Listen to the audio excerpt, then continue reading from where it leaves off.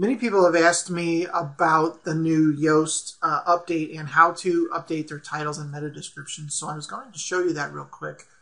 So I'm just going to go here in my dashboard to posts and do add new. I'm going to add a brand new post. And I'm going to grab my title, copy it up here, delete all that.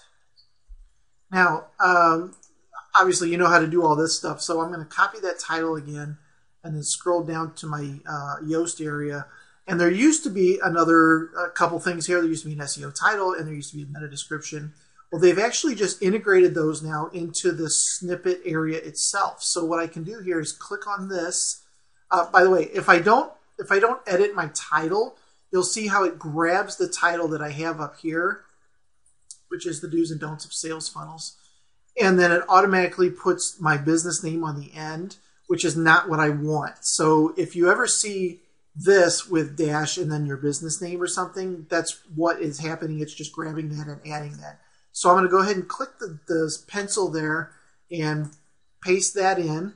And then same thing for down here in my meta description. So I actually just type that part in now, and I'll just grab this for now. But so what you do is, if you don't put anything in there, you'll see that it just grabs random the very first couple hundred characters or so from this particular blog.